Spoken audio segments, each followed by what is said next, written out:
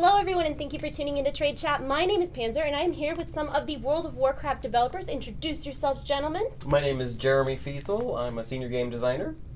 And I'm Frank Kolakowski. I'm the Assistant Technical Director on World of Warcraft. You guys did a lot of the work on islands for Battle for Azeroth, correct? Yep, we are hard at work on island expeditions. We've been working on that team for well over a year now. Around about the last BlizzCon, we had actually been working for quite a significant number of months already. There's a lot of cool tech here to talk about. You know, that there probably is, but a lot of the questions that my viewers had weren't necessarily related to islands, because we did get a lot of info about them. We know a lot. And I'm really, really looking forward to doing those on live servers. They seem like I'm really excited about it. Me too. So my first question has to do with solo content. Sure. And do you think that there would be a chance of like solo island expeditions? Well, I think that the goal of the island expedition, tuning-wise, is to make sure that it's fun for a role-agnostic group of 3 different players. The idea that there is a space that you're exploring, that you don't know what's going to be there, and you're kind of off on your own and solo is super cool, and it's one of the reasons why we're very excited about this technology moving forward. But for this particular feature, what we wanted to make sure was that it was tuned appropriately for 3 players, and also very easy to get into group content. That's not to say that you can't queue solo and have a really good time, and one of the most recent things that we did on the alpha was make sure that that normal difficulty had an appropriate level of explorative feel for that kind of player. We have a number of different knobs we can tune there. One of the major ones was making sure that the AI took longer to show up on the island so that you felt less pressure and you felt like you could do a little bit more solo exploration. All right, that's really interesting. Now, on the same kind of solo topic, are there any plans to implement like a solo challenge like the Mage Tower was in Legion? We thought the Mage Tower was super cool and very successful. Some players are still doing it as, you know, we're getting to the end of the expansion. It's one of those kind of cool, I gotta get this done before the expansion's done features. Though we don't have any plans for what we're gonna do for that kind of system for Battle for Azeroth yet. The Mage Tower, you know, came online kind of halfway through the expansion. It's 7.2, I think. Yeah. So nothing to talk about quite yet, although we thought it went really well, and it's definitely something we'll be looking at. Yeah, just to build on what Jeremy said, all types of people play World of Warcraft. Sometimes I'm in the mood to just kind of go off on myself, complete the Mage Tower Challenge, for instance, but a lot of other times I might have a small group of people. Something like Islands makes a lot of sense, and then sometimes my guild's online, we want to go raiding. So we do want to kind of have a lot of content that's balanced around like not just an individual's choices, but what an individual may be able to do at any given time based on, you know, who's online. I really love all the features in Battle for Azeroth that involve, you know, you're going to be able to do your solo stuff. You're also going to have groups of 3 now. Then there's, you know, your dungeons at groups of 5. You've got the war fronts, which is 20, and then the raids is flexible unless you're in Mythic. It feels like it's much more welcoming for guilds and player groups of all sizes, as opposed to previously when it was 10-man, 20-man, or 10-man, 25-man. So I think that's really great. Go ahead, I'm sorry. In general, as we've been crafting new features for Battle for Azeroth, that's something that we want to be very sensitive to, is the fact that people from all different group sizes and all different group makeups play World of Warcraft, and was one of the driving features behind trying to make, say, Islands role agnostic, Warfronts role agnostic. Let anybody who is a solo player of any class get in there with an instantaneous queue. Yeah. Last one on solo, I promise. Are there any planned updates for the Brawlers Guilds in Battle for Azeroth? You know, it's not something we want to speak to quite yet, but we have some cool ideas. Just, you know, look forward into the future. There's a lot of really interesting ideas centered around, say, Brawlers Guild or very similar kind of solo content that other people get to watch. Oh, interesting. Now, okay, this was something that was brought up in my guild. Like, we have 2 raid groups. We have one group that runs Mythic, and then we have one group that runs Heroic. It's a little more casual. And, you know, as the expansion gets closer, we're dwindling in numbers, but we're still kind of doing the content at the same rate. Has there been any consideration of, like, Mythic Plus style modifiers on raids? Specifically for someone like my guild, where we're at the point where we're just repeating the same content over again. We don't have anywhere near enough people for Mythic, even if we wanted to, for our second group. But maybe something that added a little variation or challenge to raids at that point. So something to just kind of mix it up in the end game. Yeah. We thought that Mythic Plus was very successful, and things like the Mythic Dungeon Invitational have Yeah. shown that it's even a fun thing to watch, this sort of competitive PvE environment. It's really fun to see players that like solo a Mythic 15 plus by themselves. Like, that's super fun to watch. We don't have any plans for adding that to the rating system right now, although we will continue with the Mythic Plus system, and we're changing up some of the modifiers in Battle for Azeroth. But that's awesome feedback. We'd love to hear that kind of feedback on the forums. That is a TM idea right there. Yeah, we love, you know, players going into any of our systems and saying, wow, this is a really cool system. Why don't you put it everywhere? Like, as a designer, that gives me the warm fuzzy feeling, you know? Yeah. So I'm very emotionally attached to my guild. I've been in my guild since Mists of Pandaria. We get a guild house every year for BlizzCon. A lot of us are like friends and family in real life. Are there any plans to improve the guild experience in game? Like maybe new guild perks or You want to talk a little bit about communities? We do have plans to expand the sense of community in terms of making connections outside of your guild, because a lot of times you have people across servers that you know have kind of grew apart from, maybe because they did a server transfer to be closer to friends or to play in a different region or whatever. But the sense of communities is kind of trying to look at kind of bringing connections between people, and those. A lot of the great things about Guild is just being able to log in, chat with your friends or whatever. And community is kind of building on that and expanding that to be a larger group, so you can have communities that are kind of like a guild of guilds, right? So in terms of like guild perks, we're not really ready to talk about anything along those lines, but we are talking about building like the reach of your guild and being able to communicate with like-minded guilds to do similar activities. You mentioned your raiding group, for instance. I think that's a great thing where communities could help out and kind of like bring new people into those experiences. Oh, and it's like better than a pug in that sense, because it's Totally, like, oh, you're maybe yes. picking up a couple players, but they're players that you know. That's a really good point. I had not thought about that. It's just cool to be able to like talk to people that are playing other games, all within the same shared space. So your guild, even if somebody's playing Overwatch, somebody's playing Hearthstone, it can feel like your guild's never really broken up. You still have that same core group of people. Well, my guild, like, we're all obsessed with each other. I swear to God, like, we play all different games together. We play Heroes of the Storm. That's awesome. PUBG and so like I just, anything that really expands upon that, I think that's really, to me, what makes World of Warcraft is the people that you play with. For sure. Now, I'm pretty sure that it's already been announced that flying in Battle for Azeroth will be similar to previous expansions. Yep. But where my question comes in is, I know that there's a lot of questing and there's a lot of like gameplay that involves the old continents as their, Horde or Alliance now and those scenarios. How will flying work there? In which continent? Like Eastern Kingdom and Kalimdor, because there is Battle for Azeroth content there, but like we'll still be able to fly there, right? It's not going to be like all of a sudden. Yeah, you're not going to get shot out of the sky when you're going over Arathi if you don't own it. Actually, that's kind of a fun idea. That's a really great idea, actually. I love that. Kind of mean, maybe too mean. Okay, this is a question that I got overwhelmingly when I asked social media. Mm-hmm. Is personal loot going to be forced on all raid difficulties? I don't think that's within necessarily our wheelhouse of information. Fair. Yeah. That's fair. I personally don't care because I don't rate it a mythic difficulty, but I understand why people who do like, DKP minus, why they would be upset about it. And I mean, as with any change we make to World of Warcraft, please give us your feedback. We're always reading the forums. We're always reading, every kind of source of information we can get. We're making the game for the players. So maybe it's because I'm a lazy loot master. I'm always the loot master, and I get way far behind, and I'm like famous for getting lost in raids we've done 8,000 times. So it's like you always have to summon me because I'm distributing loot. I'm way far behind. Why they still let me be loot master? You ran off into a corner. Yeah, I have no idea Got killed what's by going something. on. Yeah, I took the wrong portal. Next question, all my next questions have to do with Transmog. Okay. Now, I know like Shadow Priests, their artifact like talks to them and whispers to them and stuff. Are there any plans for if players transmog those types of artifacts that they'll still kind of have those little on-use cutesy things? I'm not quite sure exactly which direction we want to go with that, because the artifacts have their place in the storyline of Legion, and in some senses it doesn't make sense storyline-wise to carry that forward beyond this outside of a cosmetic appearance. So I think we're really going to have to take it on a case-by-case basis and see what feels cool. All right. Do you have any information about how Druid form transmogging is going to work? Because I know we've been told a million times Druids will still be able to use their forms that they earned. Do we know how that is going to work maybe yet? We know it will work. We know it will work. You heard it here, folks. We'll share more information, as we're ready to share it. But our plan is to get those Druid forms to work. Mm-hmm. Great.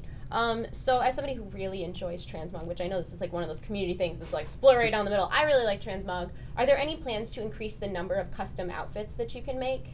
I like Transmog for every holiday. Mm-hmm. Like, it's a big deal, okay? And I think there's only like 15 slots right now, which I guess seems like a lot, but it's not. I mean, the Transmog system is still a little bit in its infancy, and that's one of those things where we want to make sure that we don't immediately open the floodgates so that you've got 100 different things, and then you're completely unable to parse which thing is which thing, and you don't use 90% of them anyway. We need to be very careful with it, but getting that kind of feedback is awesome, and we'd love to hear from the player base. What do you feel is the right amount? Are we giving you too few, too many? That's great. All right. Last question on Transmog is, it says Battle for Azeroth plan to change any of the restrictions on Transmog? Like, I know we'll be able to transmog like Legion legendaries, but for instance, like daggers and swords or polearms and stabs, I think those are already transmogable. But there's a few that feels like for instance, I play a shaman and I have to use a shield. But I play a resto shaman, so it feels weird to have a shield all the time. Like, I'd rather have a tome or an offhand. Are there any plans to like open up those restrictions a little bit? Not that I know of at this point, although again, all that's really great feedback, and it's not to say that we can't do something like that in the future. All right. Okay, moving on to some other things. We saw that there will be golden-eyed blood elves. Will there be some sort of quest to explain the lore of that, or is it just like, bam, you got yellow eyes if you want them now? So the quest to explain that actually happened way back in Sunwell Plateau, when Anvina sacrificed herself to cleanse the Sunwell. That's what caused the Blood Elves to finally lose their fel energy and gain these sort of golden eyes, and you start to see that a little bit with some of the Paladin and Priest Blood Elf NPCs that are going to be showing up in Battle for Azeroth. They'll have the golden eyes. Okay. And then, of course, the customization option will be available for players, because the storyline says that that's where they should be now. But if you want to keep your green eyes because you're a Blood Elf Warlock and that feels right, you do you. That's great, and I loved when we had the presentation a little earlier and Ian talked about how a huge focus has been continuing storylines, and maybe Burning Crusade and Wrath of the Lich King weren't ones that got as continued as Warlords of Draenor or Legion will be, but I love that kind of throwback, like, that kind of pulls that lore from then and is like, oh wait, this is still a thing, this is a story you did, it's all relevant, it's all the same game. It has an impact. Yeah, totally. I really like it.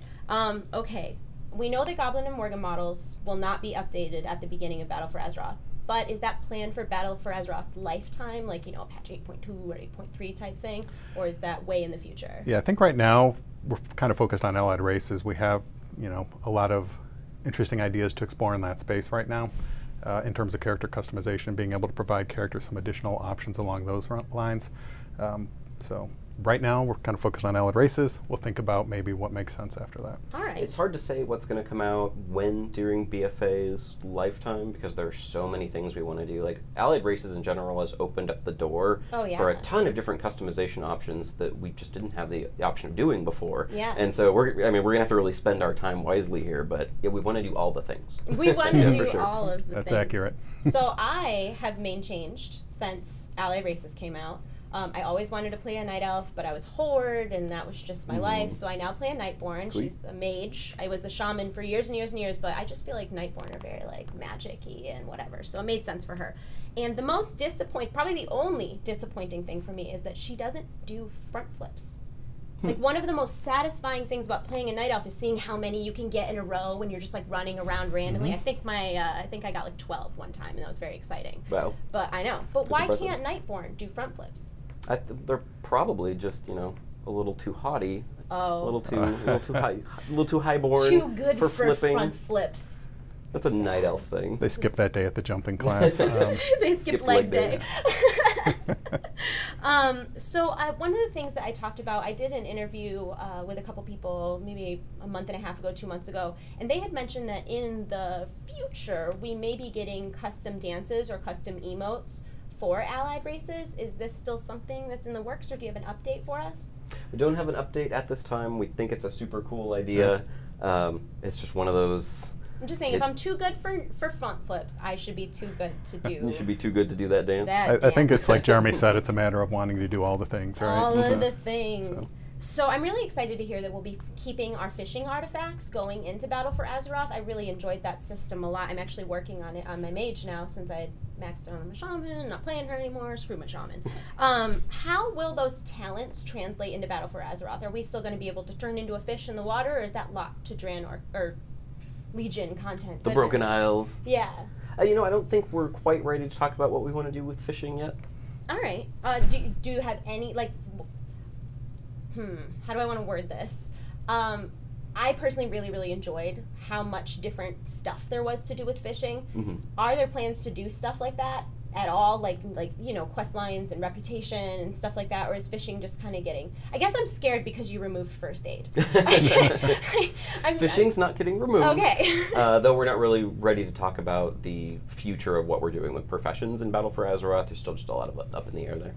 Well, I already said this. What was the deciding factor on removing first aid? Because when I started playing, I remember that was like a thing I was told. Like, you have to have first aid. Like, this is an important skill. Everybody has cooking. Everybody has first aid. You have to do the things. Mm-hmm. And now it's like, no one's doing first aid anymore. That's so Burning Crusade. Like, what was the deciding factor on taking that profession out? I think the number of design spaces that overlapped with the design space of first aid. So back in the day, in classic WoW, I would take my mage out to kill elites out in Tyr's Hand and barely survive by frost novaing a guy and blinking away and bandaging myself because I didn't have any friends out there because it was 3 o'clock in the morning because I was in college and other stories.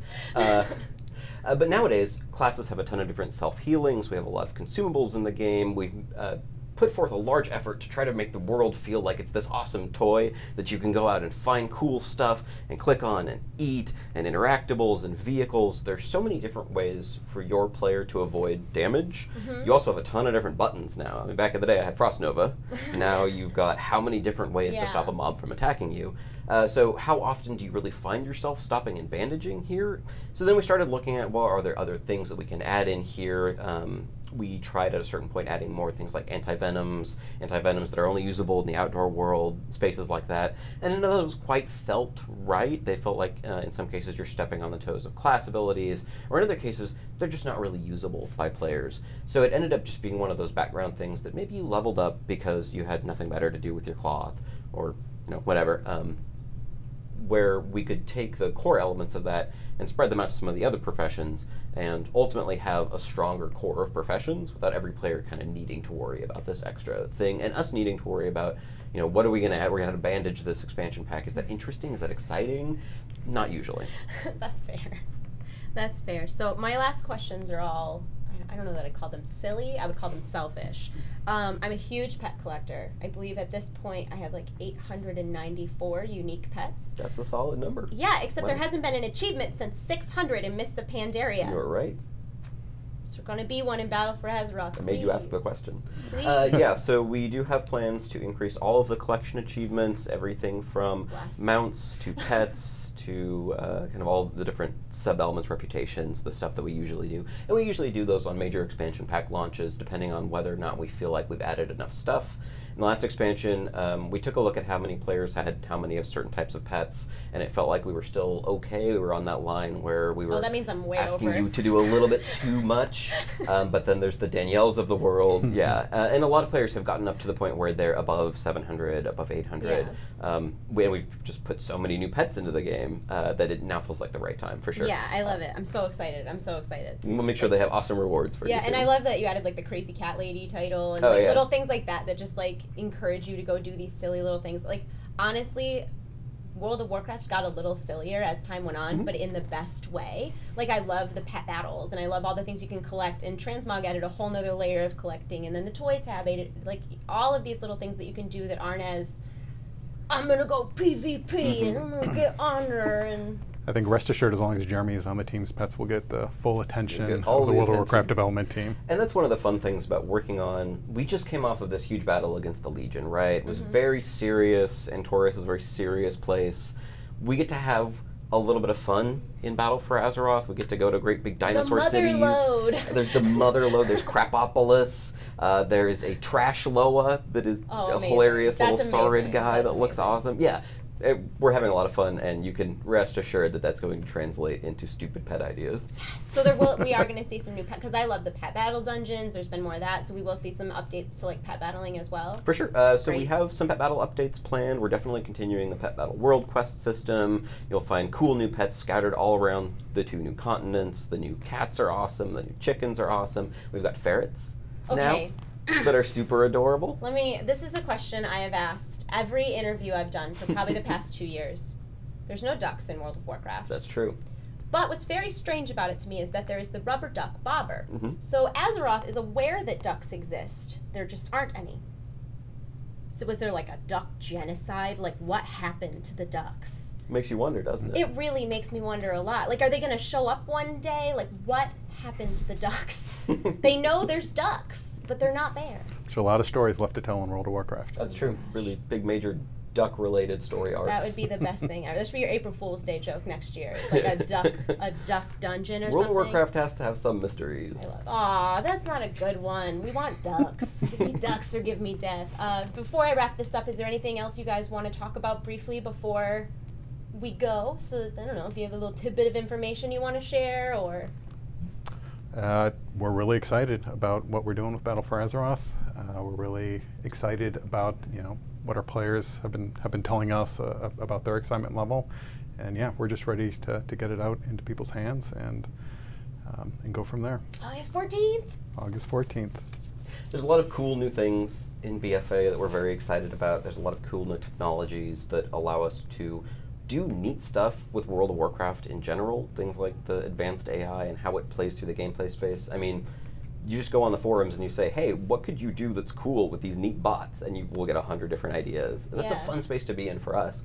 One of the things that we haven't talked a whole lot about is that we also have a brand new Weather 2.0 system coming in. Oh, really? And you'll start to see that coming online with more final art as of this latest today's That alpha was the build. thing in like vanilla, right? Yep. Or early beta or something. The And it was weather dark has- and you needed torches and... Weather has been the same for a while. Yeah, it has remained largely untouched for over a decade. Mm-hmm. And working with our team and Jeremy here, we kind of came together, and one of the things we wanted to get done with islands was, part of this diversity is being able to go in and see the same island, but maybe there's a rainstorm there, and not just a rainstorm, but maybe a thunderstorm and flashes of lightning and things like that. So Oh my gosh. we kind of went back and looked at what the weather system and WoW was currently doing, what maybe some of its limitations were, and we decided to just, let's just build this thing from the ground up, give a lot more control over to the artists so that they can make as wacky a weather as they want, add thunder and lightning. Add pets that are only available in rainy weather. I thought you were going to say add I pets was that gonna drop as the weather. It's we raining cats and dogs. literally gave them enough control that they could rain cats and dogs if they can, wanted, yep. so they can actually do Or that ducks. now. Or No. Oh. It's super cool technology, though. It takes our weather into a space where it actually feels like it's coming at your camera. You can walk through it. It can come in from the distance It and sounds hit so you. immersive. I mean, weather is one of those things in any game that you immediately notice, right? As soon as Yeah. it starts to rainstorm and the trees start moving and like things get really dark and the music changes, all that awesome stuff that you see, we wanted to get into World of Warcraft. And you're going to see it on islands.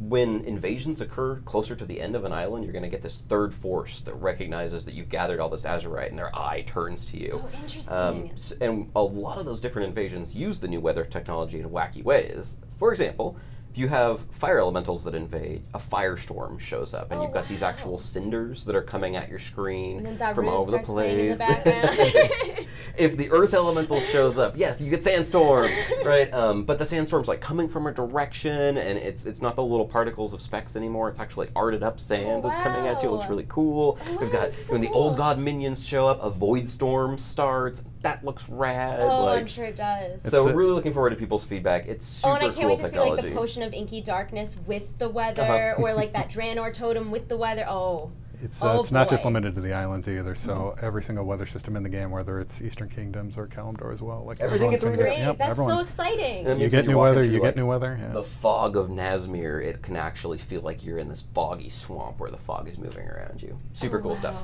That's Weather super 2.0. cool. Thank you so much for sharing with us. Yeah, We sure. really appreciate it. And if you guys enjoyed the video, please leave a thumbs up, leave a comment, subscribe if you haven't already, and I will see you guys next time. Bye.